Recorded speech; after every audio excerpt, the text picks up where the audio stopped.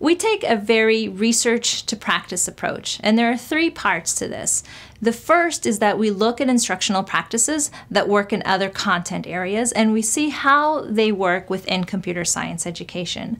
The second is, and this is a very important thing, we work in inclusive classroom environments where there's a wide range of cultural, socioeconomic, and academic diversity, so that when we try to understand how instructional approaches are working for different children, we're able to do it in the context that is wide enough so that we can understand whether what we're learning can be generalized to other settings.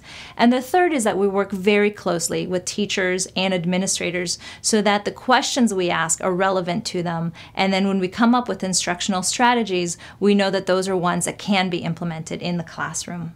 We're using 2 different programming environments for our research currently. We're using both Scratch and Code.org. Both of these are graphically intuitive block-based programming languages, which essentially means that rather than having to type code, students get to drag and drop blocks of code so they don't get hung up on the syntax. The 2 examples that we're going to talk about in depth are Scratch and Code.org, and they're very different in some ways, even though they're both block-based programming languages. Scratch is a very open-ended environment where kids get to explore. This is the language that we use when we're doing integrated computing in mathematics or science, because teachers can create pretty much any kind of teaching environment where Scratch can be embedded. As compared to Code.org, which is kind of a sequential puzzle-based way of learning computing. As students progress in increasingly more complex computing concepts, they level up. And so at the end of that, they get to the more open exploratory phases, but they have to go through this much more narrowly constructed pathway to get there. And there are advantages and disadvantages to both. So those are the 2 languages we're using. There are 3 different instructional practices that we look at when we're thinking about how to support kids with disabilities in computing. The first is universal design for learning. The second is balancing explicit instruction within open inquiry activities. And the third is focusing on collaborative problem solving. Universal design for learning is an instructional planning approach that allows teachers to proactively plan for a wide range of variability of students in their classroom. It assumes that students come to the classroom with different backgrounds, with different skills, and with different challenges. So it's based on neuroscience, and although this is kind of an oversimplified way of looking at it, it assumes that there are 3 learning networks. A recognition network, this is the what of learning. And so what we know is that kids are going to learn information in different ways. So we want to have a flexible way of presenting that information to them. The strategic network is the how of learning. And so if we think about how students are showing us that they understand something, we know that they're going to be able to do that in different ways, and they're going to have different preferences in how they do so, which means we have to assess them in different ways. And then the affective network, which is really the why of learning. So this is about motivation. And so what is it about learning that's going to make students really want to learn? What's going to motivate them to learn? And so if we think about this as 3 different pieces of learning, we can plan for that. Within the context of computing education, what this means is we want to provide computing instruction using multiple means of representation. We want to provide them with multimedia ways of learning. We want to model for them ourselves. We want to provide them with pictorial representations. We also want them to be able to demonstrate their understanding in different ways so that we're not just giving them one assignment that they have to provide one answer to. And we want to engage them in the material in different ways. So for example, if they're learning about something like conditionals, which we'll talk about in a moment, they might want to create a story using conditionals. They might want to create a video game using conditionals. Either way, they're demonstrating their understanding, but they're doing it in a way that's motivating them. Universal design for learning actually started in architecture with physical accessibility. So think about curb cuts and think about automatic doors. Those are really important to people in wheelchairs, but they're also really important as I'm walking down the street with a stroller, right? So being able to get up onto the curb or get through the doors when my hands are tied up. Now, the movement towards cognitive accessibility came directly from that architectural movement to make buildings more accessible. So now we think about instructional material and instructional delivery being more accessible. So an example of that is text-to-speech, which is really important for people with print-based disabilities, but it's also helpful to me as I'm trying to listen to what I've written, and so I can use text-to-speech to do so. The current movement is really about all kids. So the Every Student Succeeds Act, which is the latest version of the No Child Left Behind Act, has universal design for learning within it. It has it as it relates to assessment, but also as it relates to technology adoption, and that's why it's important in this context.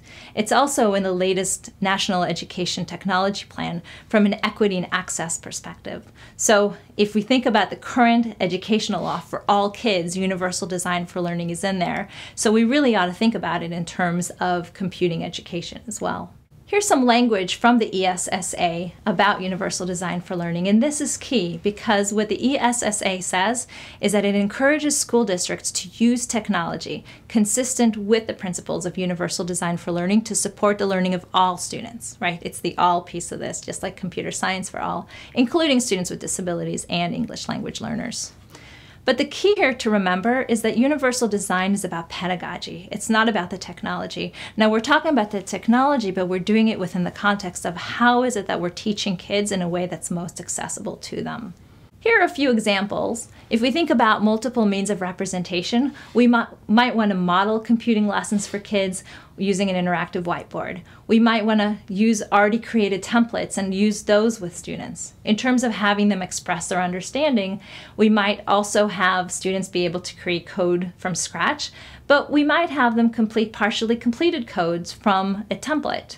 And in terms of providing different ways for them to engage in the content, we might want to give them different options for choices and projects and how to display their projects. And so if we think about UDL from the perspective of a pedagogical approach, what we want to do is start teaching CS from this very flexible framework and then evaluate, are kids learning? Are they engaged? And then for some students with disabilities, we're going to have to layer some level of individualization on top of that for them. So for example, with a student with a very significant learning disability, we might really need to do some additional verbal prompting with them, even if the instruction is universally designed. Or a student with a visual impairment, we might really need to still use some assistive technology for them. Then we're going to reevaluate, see how is the learning going, how is engagement going, and then if they're still not engaged or learning, we're going to go back to that instruction and see what additional layers of support we can give. So the idea is if a student is struggling, our first inclination should not be they're struggling, they can't do it. It should be what is it that we can do on top of what we're already doing to increase access and engagement. So another approach that we do is we think about balancing explicit instruction with open inquiry. So computing is supposed to be fun and open-ended, but because of that, it's also complex. So that level of student-driven instruction, on one hand, is very motivating for kids because they're able to explore and create on their own. On the other hand, they're not able, if they're struggling, to get any help within that kind of environment. And so embedding some level of explicit instruction is helpful. What we know from the research is that for students with disabilities especially, having the process broken down for them so that they can see step by step what to do. Having the teacher monitor whether they're learning and then providing them with feedback is a really important critical thing for some students. And now this is very teacher directed as compared to computing, which is usually very student directed. So you see that teachers can have a really difficult time with that. And we want to balance this, right? So we don't want to just have students being provided with explicit instruction because then they never learn how to problem solve. And we don't want it to be so open-ended that they're giving up because it's too difficult. So what we're studying right now is how do we balance these approaches together? So Archer and Hughes in 2011 came up with a list of about 15 different kinds of explicit instruction processes. And here are just 3 of them. One is focusing instruction on critical content. So being very explicit about what is it that we want to teach the kids and letting them know what that is. And then providing step-by-step demonstrations of how to break down complex tasks. And then having numerous opportunities for practice. So in a computing environment, this might mean that we're going to teach students the skill of using conditionals, and I will show you an example of that in just a moment. And then we're going to model for them how to use those blocks of computing code. And then we're going to provide lots of supports, guiding questions as students are able to go through this, encouraging risk-taking so that they can be successful. One of the teachers we work with at Kenwood Elementary School here in Champaign, Unit 4, wanted to teach kids about conditionals. And what conditionals are, they're expressions that are evaluated as either true or false to determine the program flow.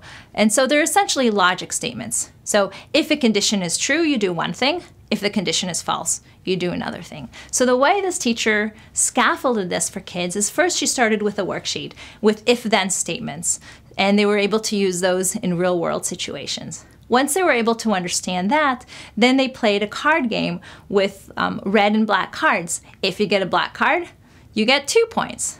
If you get a white card, you lose a point, right? So every condition has a consequence that happens, and then only after the students were able to really understand that, then they were using the programming language. So here's an example of that. So she had the students write different conditions, different conditionals that they do at school and at home. So if I do my homework right when I get home from school, then I get to watch 30 minutes of television. So that's an example of a conditional. A really funny example is the picture there. What you can't see is that there is a water fountain right underneath there. And what this conditional statement is if I'm thirsty, then I'm going to drink for less than 3 seconds, and then I'm going to go to the back of the line. And so it's kind of a funny way to teach that concept, but it's a real-world example. And only after that were students introduced to the block within Scratch, the if-then block.